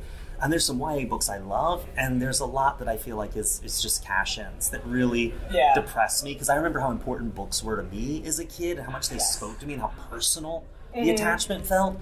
And when I talk to an author or an editor or something who's talking about, oh, we're going to do this, and it's like this, and it's going to make a lot of money, I'm just like, ugh. I just feel like those, I feel so bad. Like a lot of them are like sort of follow-ups to ones that, you know, like the Hunger Games or, you know, Harry Potter, or they're sort of, and I think, you know, it's good if it's getting kids to read. I'm all for it, but I know what you mean. Like there's a something of a disconnect because we're not kids, you know? And it's like a weird in-between place that a lot of them are reading like a grade or like a couple of grade levels. Oh yeah, older. kids read so up. It's I mean, if it's getting kids to read, it's great. Like I think young adult stuff is kind of awesome. But you're right. I would imagine it's a different kind of. Well, it's also you know, editors are much more involved because they situate themselves as they're the translators between kids' taste and your taste, and so it becomes really dependent on the individual editors. And some are great, some aren't. And you know, there's Sturgeon's law: 90% of everything's crap. So 90% of YA has always been crap. 90% of all books have been crap. And so you know, sometimes I see some very cynical people doing YA, and it really bums me out.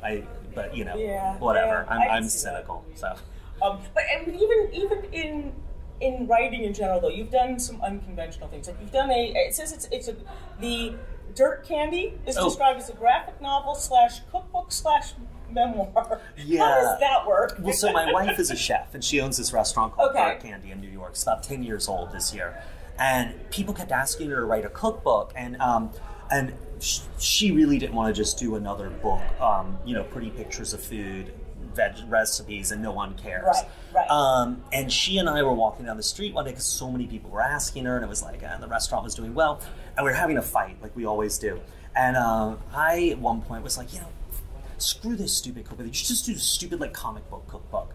And we both stopped and were like, oh my God, that's a really great idea. Awesome idea. And it was really hard to pull off because we were working with a cookbook imprint at Random House. It wasn't used to doing graphic novels, and it's a totally different production schedule. And that was really hard. But we're really happy with the results. We wish it had been more graphic novel-y. Like, we want to do the recipes actually visually. And the publisher sort of drew the line. They're like, well, you need to give some people something that feels familiar, like a cookbook. But even with that, even with it only being like 75% of what we want it to be, really happy with it. It's like in its 7th printing now and doing really well. Awesome. Which is great. Awesome. But you know, my wife and I, if you have a restaurant, it kind of eats your life. And our restaurant's like our child that wants to murder us, and it takes all our money, and it's never going to attend our funeral or do anything nice for us. It will take care of you in your old age. Exactly. And so it's like having this big hateful baby all the time. And we're like, you're 10, you should be in like 5th grade. Like, you should be like winning prizes. You should at least be able to put your pants on by yourself. Exactly. So. That's awesome. And you've also done, because one of the questions I do want to ask you is how you decided to go from nonfiction to fiction. But Steve Kozeniewski, who is also on the show today. Thank you. Guest co-host Steve Kozeniewski. We were talking about Horror Store. I'm pronouncing that right? Yeah. Horror Store, where it's kind of like an IKEA catalog, but with like a story going on in the background. Right. How did that come about? Like, that was really, so I was, I had a manuscript called McMansions of the Damned, and I sent it to Quirk, my publisher, and my editor, Jason Rakulik, rejected it. But he sort of liked the writing style, and he called me, and we're chatting, trying to see if there's some project we can work on together. And all editors have all these projects they keep wanting someone to bring to them, and he's like, yeah, I'd love to do a project that's like a big box store, you know, like a haunted big box store. And we were like, and we were talking, we were like, oh God, IKEA. And like the next day, he had sent me this email that was like, oh, you know, we can lay it out like a catalog and do the cover and all this. That's so cool. So it's sort of a very Roger Corman AIP experience where it's like we had the design and the idea before we actually had a story. And so, I wrote the book and then went on working with them. But I really like them because they're a smaller publisher, but they let me get involved with like the design and things like that. And so it wasn't going to all be an IKEA catalog throughout, but then the designer and I got talking and we're like, what if we did this? And I was like, well, what about this? And she'd be like, what about this? And so it was really nice to have that back and forth and like have stuff come out of there. It's really, I mean, because it's kind of fascinating that a lot of the projects that you've talked about working on are almost, in addition to being almost like cross-genre kind of stuff, it's almost like cross-media stuff, which a lot of conversations that we've had on this horror show and in other places, that seems to be the movement, like the future movement of publishing, is that a lot of cross-media kinds of things. Yeah, I mean, I don't think you're wrong. I mean, you know, if you want someone to buy a book and have it sitting around their house, it should look pretty good. And often that means you need to do something beyond just the book. And it's fun. I mean, it was so fun to put Horror Store together. And I think we're at a point where audiences and readers are so savvy that and culturally literate that like you don't have to worry about alienating them by the format or the form. Right. Yeah. No, I agree. Yeah. Yeah. As long as the story works, it works. And I think that's sort of become the bottom line for a lot of people. Do you think it pulls in other kinds of readers though to have something cross-media like that? I don't know. Actually, it's interesting. I'm always so bummed out by how few readers there are in general. In general, like, I don't look at my sales numbers because my books do really well, but like publishing numbers are terrible. Like, you know what I mean? Right. Like, they're just depressing regardless across the board. Exactly. So even a book that's doing really well, you're like 70,000 copies. That's really like not even 100,000. Like what? Where are the billions of people on this planet? You know, it's funny. Like Paperbacks from Hell that I did, we sort of reverse engineered the math because we had so many pre-orders. We thought, oh my God, it's going to be on the New York Times bestsellers. I'm going to be able to put New York Times bestselling author Grady Hendrix after every bio, you know. and so we didn't make the list the first week, and so we reverse engineered the nonfiction paperback list, my editor and I, and we realized that we missed it by 200 to 300 copies, and the book that made it into the number 10 place had sold, I think it was 2,100 copies that week, according to BookScan. And it's like, that's it? That's all you need to be number 10 on the New York Times nonfiction bestseller list is 2,000 and something copies? Like, that's sort of an eye-opener when you're seeing how like, the New York Times bestseller list works. But yeah, sometimes it's these little marginal numbers. Oh my God, it's crazy. And like, you know, Horror Store, I'm really lucky because it has that IKEA connection. Everyone knows IKEA. Right. And so we were able to do a lot of foreign sales off of that and all that. I mean, but with My Best Friend's Exorcism next, there wasn't that, you know, people in Thailand don't care. They care about IKEA, they don't care about me. And so it was interesting to see foreign sales did fine for My Best Friend's Exorcism, but the Horror Store foreign sales were amazing. And so it's like, it's so sobering as a writer to just be like, you know, if I was just in a Happy Meal, I would be so much more, if I was just a toy in a Happy Meal, you know, if someone would just make a crappy TV show based on books that no one even has to watch. It could be on like Starz Elite streaming access, extra pay-per-view. Straight to pay-per-view. And suddenly your readership just shoots through the roof. It is crazy to me how few readers are. So this goes back to what you're saying about cross-platforms. I kind of feel like you almost have to be these days, maybe. That's what I tend to think. Is that that seems to be the direction that things are going anyway. But I agree with you totally. But then, in having done most of nonfiction stuff, was fiction something you always wanted to do, or was it something that you figured out, what the hell, I'll give it a shot? No, I had always wanted to, and I'm a big chicken, and so I was like, I waited until 2008 when like literally there were no more freelance jobs. Like freelancers, I mean the internet was killing print media, every paper was exploding. You know, there were freelancers wandering the streets of New York like zombies. I will write for a byline. For a hamburger. Exactly. And so I was like, you know, it's sort of now or never. So I went to Clarion and I got in. And that in 2009, and that really changed my life. That was sort of like, oh, I'm around other people who do this and they don't think it's full of shit. And it was kind of amazing. I'm old. I grew up when like, you know, pre-Harry Potter. Like, if you took a book about wizards to school, people would beat you up. And I would be there with them. Like, being a nerd wasn't cool or hip. And so for me, it was really jarring to suddenly be in a room full of people who took that seriously and wanted to engage in it. And it really made me sort of check my judgmental assholism at the door, and sort of either like commit 100% or what am I doing? You know, right. And it was really a sort of humbling, eye-opening experience for me. And after that, it was just writing until I could get places. And do you like doing fiction better than nonfiction? Yeah, but do you have a preference, really? Like, you know, it's interesting. Like, I do a lot of research. I love doing research, and so in a way, I like nonfiction a little better. It's hard, right? Because in fiction, you could write, you know, they got the car and drove it. Yeah, it's all made up. And in nonfiction, every one of those sentences has to be true, and it's a pain. But I love doing research. The thing is, nonfiction just doesn't pay. You know, the articles I've written that, you know, I'm the most proud of. You know, I did a thing about novelizations for Film Comment magazine, and that thing was like, I was interviewing people and going back, doing all this research for months, you know, the first novelization, who wrote, you know, all this stuff. And, you know, I got $800 for that article, and it took me like 4 months of work. Not full-time work, but like, it's just, the money's not there. You know what I mean? That's interesting, because I was always under the impression that nonfiction paid better than fiction. Well, maybe in books. It depends on where you're, you know, yeah, probably in books. Maybe in books. And also, if you can write a nonfiction book that's like, I don't know, Carpet, the untold story of how floor covering shaped the modern world. Like, you could probably do okay with something like that. I mean, that's a hot pitch. But like, you know, the kind of nonfiction I do, which is very pop culture oriented and sort of like weird, often little niches, no one cares about.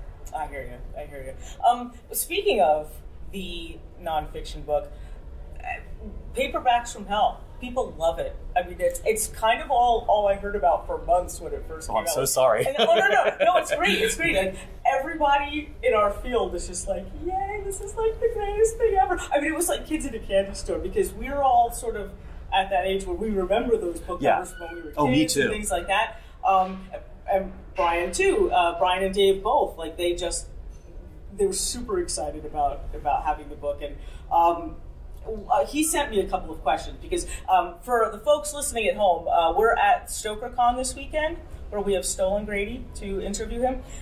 So Brian is not here and Dave is not here. So he emailed me some questions. Or sure. He texted me and Brian's been enormously kind to this book. So he loves it. Yeah.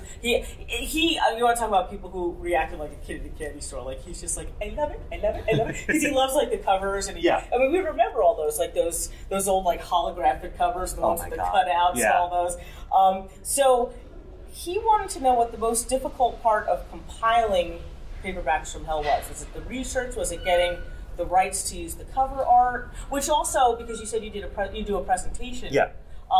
Do you have to like get permission to do that in your presentations? Well, it's interesting. So 2 questions. So the hardest part of this was figuring out what it was. Like, I literally just had this. I was writing these columns for Tor, and my editor really liked them. He's like, you know, I don't think we'd ever pitch this, and you're between 2 novels on your contract, and I don't think you have time, but if you wanted to pitch a book version of this, I would take it to sales and marketing and see what they said. And I was like, cool, well, yeah. And so I did, and they went for it. And so, but it meant I had a really short amount of time to do it. And also, I didn't know what the story was. Like, you know what I mean? I knew that there was Rosemary's Baby and The Exorcist back then, but then what? Where'd these books go? And so Will Erickson, who does Too Much Horror Fiction, that blog about horror novels, he's been doing this for like 10 years. And so I hired Will as sort of a researcher and a co-pilot on this.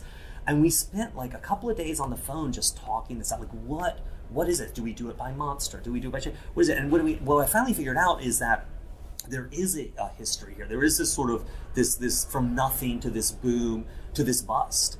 And so I decided to follow it chronologically. And it was nice because you start with Satan and, you know, all that. Right. And then you end with serial killers and splatterpunk. And it kind of, it makes some kind of sense. But the covers were tough. So Quirk believed that, and feels very strongly that there's a fair use argument for using these covers, and in an educational context.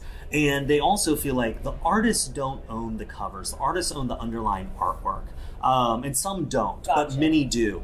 But the actual cover that's put together with the fonts on it and that's trimmed to size and all that, it exists in copyright terms as a separate work. And the publisher owns that. And because Quirk's distributor is Penguin Random House, who has absorbed so many of these labels and these imprints, right. They went to them and were like, would you have a problem with this? And the people they talked to were like, I don't think anyone here would have a problem. We don't know. We don't know officially or anything. Right. We don't think it's, as far as we know, we don't see this as a big deal, but we'd have to see the finished product. So they agreed to go ahead.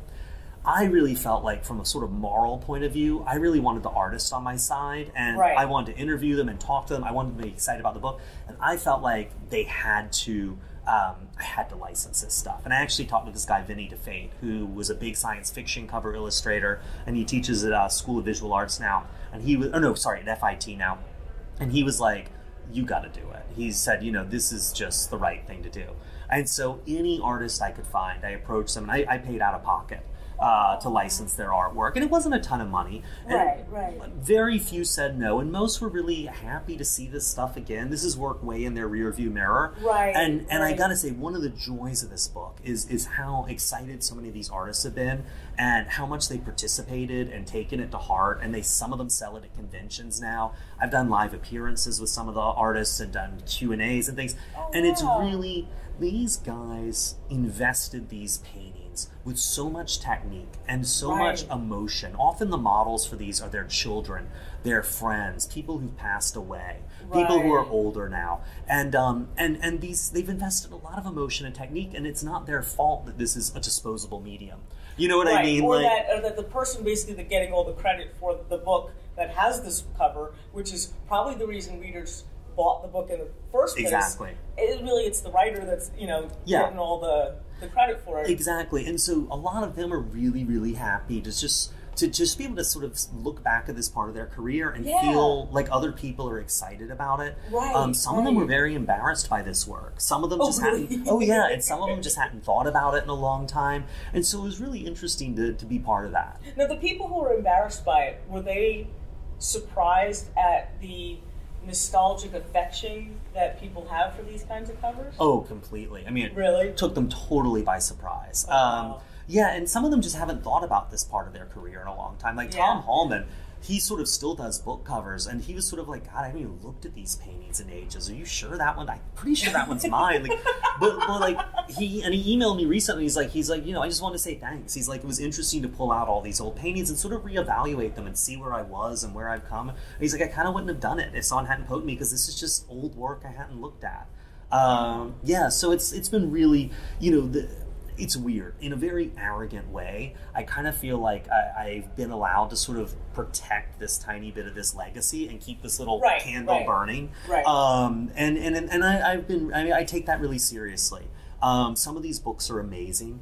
There are so many more female authors than I expected to come across who've just sort of been written out of the canon and the narrative of horror. And so to be able to help bring some of that back to light, and this sounds so cheesy, but for me it's like a real honor. I can see that. I mean, I could see Paperbacks from Hell becoming sort of a seminal work in the examination of that era of horror. I mean, which I think a lot of people tend to dismiss as being like, oh yeah, that was the horror boom where all the crap came out. Exactly. And that's not always the case. I mean, there was a lot of good stuff that came out. Oh yeah, absolutely. Too, And it's interesting.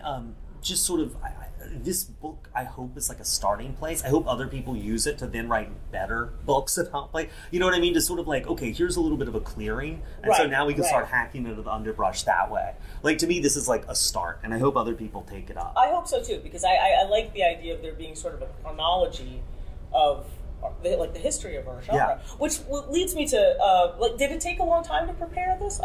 Okay, so from the time I signed the contract till the time this book hit shelves was 13 months, which meant I had a little under 8 months to write it.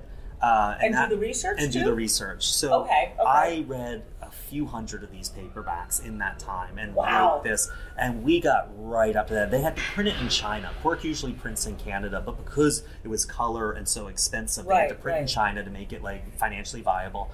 And we had a hard deadline when these documents had to be in China. If they were going to hit a boat, it was going to hit the pub date. And I remember when they got the page proofs back to me, it was like 4 o'clock on a Friday afternoon, And I went to my office with those page proofs, and I was awake until Monday morning at noon when I sent them back to Quirk. Oh my God. It was just, we had no choice. By Tuesday, they had to go to China, and Quirk had to do a final copy edit. And this is like dates and names and all that, and there are mistakes in it that people have pointed out. Less than I thought, so I'm happy about that's that. good. But who wrote Watership Down? Richard Adams or Richard Harris, the famous actor? Well, according to me, it's Richard Harris, the famous actor. So it was rough. I mean, I learned that I can do 3 paperbacks in a day if I'm reading them, kind of 4 on a stretch. A few days were 6-book days, and I was just wiped out the next day. So then what you have is 2 3-book days, so that doesn't work. Right. And my wife would just be going to work, and I'm sitting on the couch reading these paperbacks, and she's like, "Get a job, you scumbag." I'm going to this restaurant that's draining all over. She comes home with scars and burns all over her hands. I'm You're like, a paper cut. yeah, my fingertips ache from typing. I've been reading I too have hard. a cramp in my foot from having it propped up Yeah. for so long. I read all day. So now, is there stuff that you left out that you tons. wished you could have included? There's a whole chapter I actually had written on Nazi books. Nazis were a big thing. Really? Oh yeah, a whole chapter. And there's a great book by Saul Stein called The Resort, which is about a health resort in Big Sur, California, that only reaches out and does aggressive marketing to Jewish customers. And then when they come, they drug them and keep them on drugs and turn them into a slave workforce that works on their underground marijuana farm, the proceeds of which are going to pay for the resurrection of the Fourth Reich. Wow. I mean, there's a lot of bonkers Nazi books out there. Those got left out.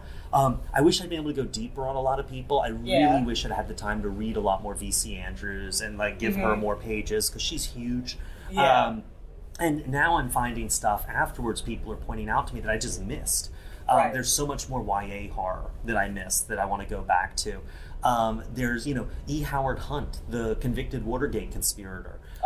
He wrote horror paperbacks. Really? Yeah. He had a big career writing horror and thriller paperbacks, and they blurb him on the author, convicted Watergate co-conspirator E. Howard Hunt.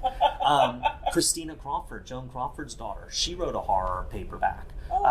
Yeah, I mean, so I missed a lot of stuff. Would you do another edition of this? It's interesting. Volume 2 of... I'm not quite at the point to do a volume 2, but one thing I've been fooling around with is doing a YA version. And going back to the 50s and coming forward, because there's all this YA that's just been forgotten, and a lot of it's horror, a lot of it's genre, and it really is treated as sort of disposable. The classics stay in print, but a lot of this stuff disappears. So it's like, I don't know if you remember that book, Hatchet, about the kid in Canada who and so did you know how many sequels that has? And it has one sequel where the Pentagon is so astonished at his survival skills that they throw him into the wilderness again with just the hatchet, with a government psychologist to tell us how Navy SEALs can be so good survival people like you. It's insane. I mean, it's bonkers. Wow. But yeah, so I've been thinking about that, but I don't know if there's enough there, but it's and this was a big This took a chunk out of me, so I'm a little gun shy right now. I hear you. That's a lot of work to do in a very short period of time. I did want to follow up on what Mary said. It's not just the Bryans and Daves. I mean, obviously these are the super horror fans, but I have what Mary was saying about on Facebook and Twitter. Everybody talking about Paperbacks from Hell. Yeah. And it's the younger people who, like me, who only kind of vaguely remember that. Right. And now they're getting into it. Yeah. And I think you've kind of passed that torch on. Oh, good. But it is the Bryans and the Daves are getting that nostalgia kick. Oh, yeah. For us, it's like a nostalgia thing. Yeah, but I think for the next generation, it's like I didn't know, like you were saying, this lost history kind of thing. I didn't know about it. Well, it's interesting because I got into Hong Kong movies when I was in university and started, with these other guys, this New York Asian Film Festival, and our first love was Hong Kong stuff. And our feeling was always because people always complain, oh, movies, Hollywood's so crappy, there's nothing out there. We're like, dudes, if you don't like this, there's Hong Kong over here. Every movie's got subtitles. They've got the stars. You just have to learn who they are. They have these big budgets. They have these stunts and all this stuff is so amazing. amazing. You know, if you like musicals, you know, there's Bollywood. If you like sort of family melodramas, there's Korea. And it's like you don't have to stick with what's being given to you. You just turn your head slightly and this stuff's all there. It's kind of how I feel about these paperbacks. If people are saying, oh, horror books are in a rut, or I don't like what's out there right now, or there was nothing good this year, dude, there are decades of this stuff out there. Most of it's a penny plus shipping on Amazon, or just go to a swap shop and look for these things. There's you like gore, dude, there are splatterpunk people who will curl your hair. You like zombies, coming out the butt. You want something more subtle and slow. Charles L. Grant wrote like 2 billion books. Like you just have to sort of look for this stuff, and something you want is out there waiting.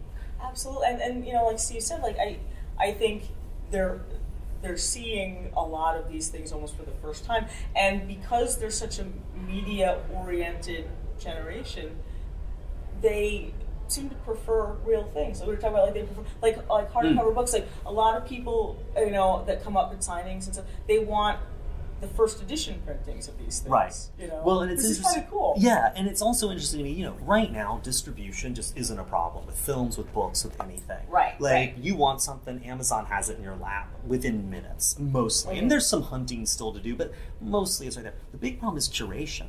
There's so much access to so much. How do you know where to start, or what's good, or what's not, or what's to your taste, or what's not? And that's, I think, the huge challenge for horror, especially right now. Curation. You know, I really wish horror had more of a canon. I know that leaves some people out, and that it's contentious and all this, but I wish there were, you know, 40 books. I think people are trying to do it, but you can point to that these are the grades, you know? Exactly. I like that it's flexible and it changes all the time, but I feel like sometimes, right, especially right now, people want someone to sort of point them in the right direction. Right, like if you want to be a horror writer, here are the books that you should be reading. Exactly. And I think Paperbacks from Hell is a good place to start. Oh, thanks. There's a lot of awesome stuff in there. Now I found too. I'm told that you that Horror Store is being optioned by Fox. Yeah. It's not by Fox. It's a production company called Jackal Group, which Gail Berman, who used to run Fox, and she did Buffy with Josh Lee and everything. She's got it, and I actually just saw them in LA. And I can't say where, but it looks like it's set up at a big, not a network, but a big cable channel. And it looks like sometime in the next 6 months there will be an announcement. Awesome. No, it's really cool. I can't believe breaking news. Is that a horror show exclusive? That's a horror show exclusive. And I sort of was holding out hope that it would be the first like hour drama on like QVC or HSN, but it's not either of those. Kind of awesome. But you know, because I think so much stuff is sort of unconventionally produced, do you find that you have to try extra harder to do unconventional ways to promote it?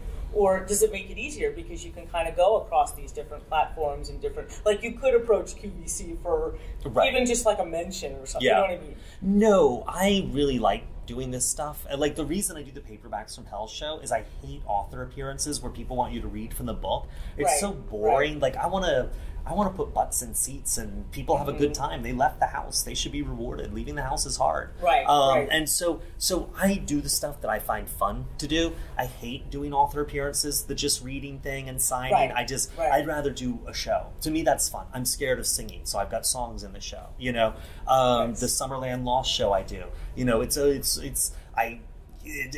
a really, I'm doing it today, and so I'm a little like distracted. It's a lot to memorize, but also it is a show that's really, really cathartic for me to do. It's a lot about death and dying, and it's nothing. But I do the stuff that's fun for me, and I know that sounds really flip, but I think that.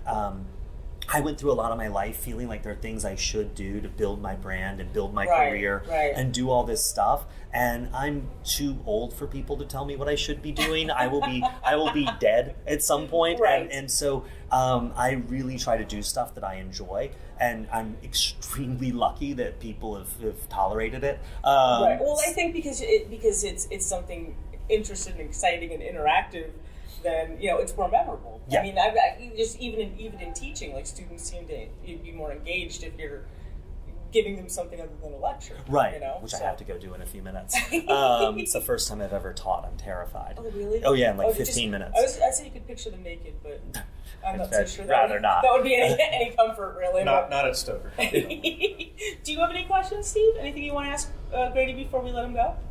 I think we covered a lot of it. Yeah. just want to say thank you, like we said, for coming on. Absolutely. Dude, thanks for having me. I love talking. It's like my hobby. Sure. Anytime people want to let me do it officially, I'm happy. Oh, should we ask about his suits? How do you choose your suits for? Yes, yes. How do Right you now, choose it? Because I it takes a man of great confidence and bravery to wear a suit jacket that is not black. This is how I feel. Although I'm doing black today, but that's because I'm doing Summerland Lost, and I either do an all-white suit for that, or I do black and white like Undertaker. Like an Undertaker, exactly. Right. But I grew up wearing coats and ties, and like I hated them and rejected them. And there was a certain point where you sort of like realize that some of the stuff you grew up with wasn't all stupid. And my mom was always used to be like, it's not about you. It's about sort of showing respect for the places you are and the people you're talking to. Look nice. And I'm really doing. I said that too. Yeah. And so I'm really doing this tie thing right now. I've gotten back into ties because I kind of like having like the instant of my own destruction around my neck. Someone could just grab this and hoist me up and kill me with it. If it doesn't go well, you always have an out. Right? Exactly. So it's kind of exciting. Like I could die at any minute with this. It's a fashion accessory. It's a murder weapon. Versatility's good. It's exactly. good. And actually, I will say one of the big moments for me was there's a big Hong Kong pop star named Andy Lau, and they used to have these Hong Kong pop stars who come through New York, and they'd all perform in Atlantic City, and they'd perform on like Thanksgiving, and they'd always start, or like Christmas, because those aren't Chinese holidays, and they would always start the show at midnight because everyone who had a job, all these Chinese people in New York, they were having to work, but this was a day off, and so they would take until midnight to get out to Atlantic City. So they were sort of hallucinatory. You're there from like midnight till 4 in the morning. And Andy Lau came out on stage at this show, and he was wearing this all pink suit, and I'm like, I want that. And it took me years to save for it. And I had a friend of mine actually make me a pink suit, and it's so great. They used to have one made of fake tiger fur that was like a 3-piece suit, but I don't fit in that anymore. Impressive. Well, thank you so much for doing this. This was really awesome. Dude, thanks for having me. I really appreciate it. Absolutely. This is great. Cool. All right, one more time. This week's show is brought to you by Victor Laval's Destroyer. We all know the story of Mary Shelley's Frankenstein, how at the end of the novel, the monster escapes alive into the wilds of the Arctic. Well, now, in 2017, I know it's 2018, okay, but this was written in 2017, so play along with me here, folks. Close enough. 2017, the monster is still alive. It learns that there's one final descendant, a female scientist living in Montana, and thus the monster begins its journey toward her to finish its blood feud with the Frankenstein line. But that woman, Dr. Josephine Baker, the world's greatest expert in nanotechnology, has her own story. She's a mother of a teenage son who was recently killed by a member of the Chicago police. The cop saw a black boy and feared for his life. Josephine's son lost his. But Josephine has, much like her great old Uncle Victor, decided to defy the rules that defied the living and the dead. Using nanotechnology, she brings her murdered son to life. But what they don't realize is that the original creation is almost at their doorstep. What will happen when all three come face to face? Victor Laval's Destroyer is a mind-bending blend of horror and science fiction and family drama, combining Mary Shelley's Frankenstein with concerns ripped straight from current events. The Onion's AV Club describes the book as thrilling, tragic, and topical, illustrated with astounding beauty and flair. The book is now available as a trade paperback from Boom Studios, telling the entire 6-issue story in one edition. This week's show is also brought to you by The Mudman by Rob Herrera. On November 8th, 2016, a man of stone savagely attacked a quiet law office in rural New Jersey. 10 people were brutally mutilated, the killer was never caught, and the legend of the Franz Rock Monster was born. The Mudman is a fast-paced thriller laced with horror and dark humor, inspired by Frankenstein, folklore, and media freak shows. The Mudman explores what it means to be human, the transformative power of grief, and the fine lines between fact and fiction, and man and monster. Some fathers will do anything for their daughters, even raise the dead. The Mudman is born of mud and made for murder. The Mudman by Rob Herrera is available in both paperback and digital editions exclusively at Amazon.com. So we thank them both for sponsoring this week's show. A reminder, speaking of books, we do the Horror Show Book Club.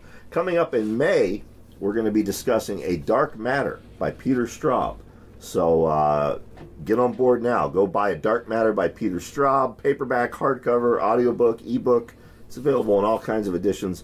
Read it, and then you can join us for our book discussion. We got a lot of complaints, Mary, and by a lot I mean one. Amber Fallon complained. I was hoping there would be more complaints. She complained. Well, Phoebe apparently. And I was sad I you couldn't be here because I read the book. Yeah, I really enjoyed it. Okay. Are you gonna read A Dark Matter and join us for that one? All right. I just ordered 2 more Yvonne Navarro books. Yeah, apparently, Nice. Amber decided that Dave and I are not allowed to do book clubs by ourselves. So you both will have to join us for A Dark Matter. I also want to remind you, speaking of Mary and joining us, Mary's podcast, Cosmic Shenanigans, airs every week wherever you're listening to the Horror Show. You can also listen to Cosmic Shenanigans. And Dave, we talked about it earlier, but yeah, tune in and watch him live stream at twitch.tv/Meteor Notes. To advertise on the Horror Show, send an email to Dave, meteornotes@gmail.com. And as always, if there's something you want to talk to us about, hit us up on Twitter, Facebook, or our website, thehorrorshow.briankeene.com. The Horror Show is available on iTunes, Spotify, Stitcher, Google Play Music, and all other platforms via the Project Entertainment Network. Next week, we were going to have Keith Giffen. Mary and I were going to have lunch with him Sunday and do an interview, but Keith has to go to a convention in Washington, D.C., and he wanted me to go to that with him, but Mary won't let me, and apparently I have to go have Easter dinner with her family instead. So, Speaking of Easter, I don't know what we'll have next week. Maybe Dave has something here for us. I since Phoebe's here, we should talk about what we're going to do on Easter, because Easter's a very important holiday in my life, being religious as I am. So you're a veritable monk, Dave. Yes. So for Easter,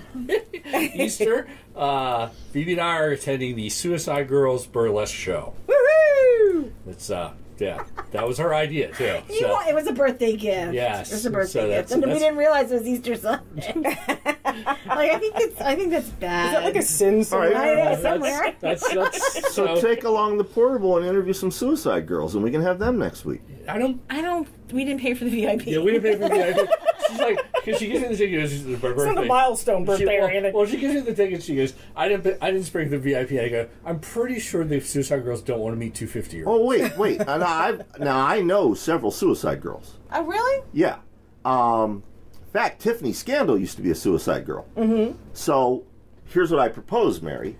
As much as I love these big holiday dinners at your parents' home, tread carefully with 50, 60 aunts and uncles who still can't remember my name after almost a decade, Dave. Yeah, that's always fun. Maybe you go to the dinner.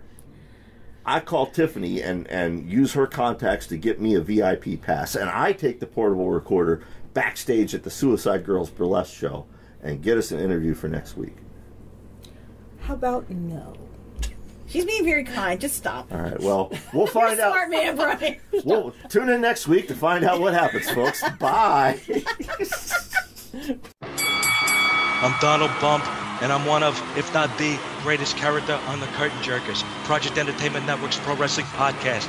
Every Friday, Poke and Tom Clark, Steve Meza, and The Viking, Superkick Pro Wrestling in the high spot, featuring interviews with the up-and-coming indie superstars. They're not better than me. They never will be. They want to be, but they can't. They're the stable that shoots while it works, and you can only hear them right here on the Project Entertainment Network. Thank you very much, and let's make wrestling great again.